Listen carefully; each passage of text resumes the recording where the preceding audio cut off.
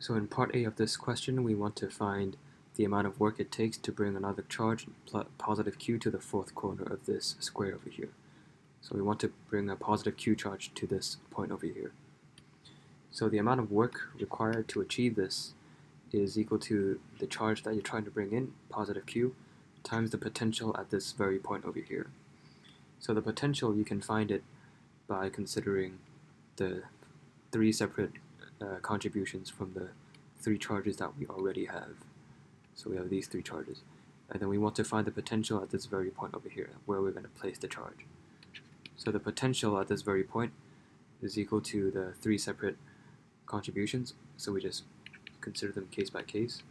So the contribution from the negative Q charge is equal to 1 over 4 pi epsilon times the charge, negative Q, divided by the distance, and this distance we're given is equal to A. So we're given that this distance is A. And then we do the exact same thing over here, so we just get another one of these terms. So negative Q divided by A. And then we do something similar for this positive Q term. So we have 1 over 4 pi epsilon, positive Q, divided by the distance. And since this is A, and this is a square, so we can just use the Pythagorean theorem. This is just the square root of 2 times A. So we just divide this by the distance. And then we can just pull out the common terms to simplify our answer. So we get negative 2 plus 1 over the square root of 2. So this is the potential at this very point. So we want to find the work done, we just multiply it by the charge.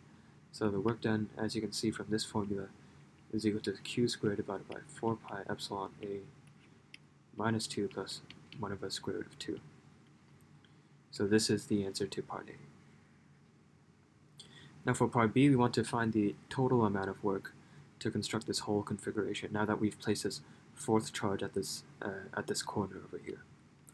So the formula that David Griffiths gives us to find the total amount of work required to construct a configuration is equal to this formula.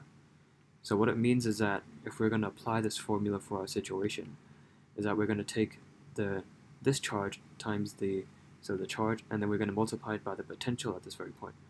And then we're going to take this charge and then multiply it by the potential at this point. And then we're going to take this charge, multiplied by the potential at this point, and so you get the idea. You take this charge and then multiply it by the potential at this very point. And then you just add them up. So the total amount of work required is equal to 1/2.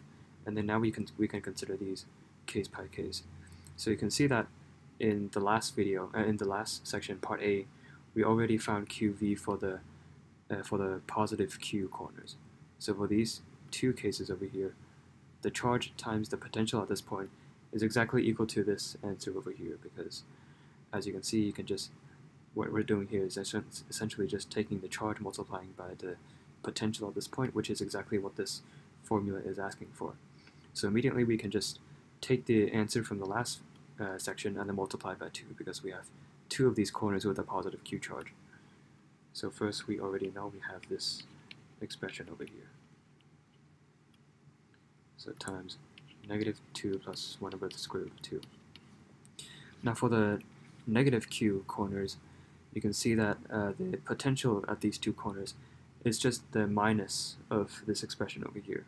Because if you just consider the potential at this point and at this point, it's exactly the same as what we considered in this question, only except the charges have the signs all flipped. So the V over here for the negative Q charges, so the V at this point is just equal to the negative of this expression.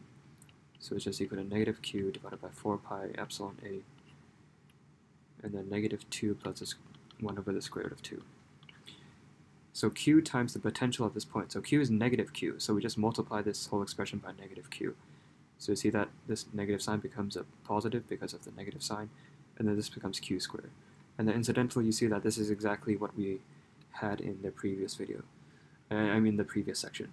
So you see that it doesn't really matter if the corner we're considering is negative Q or positive Q.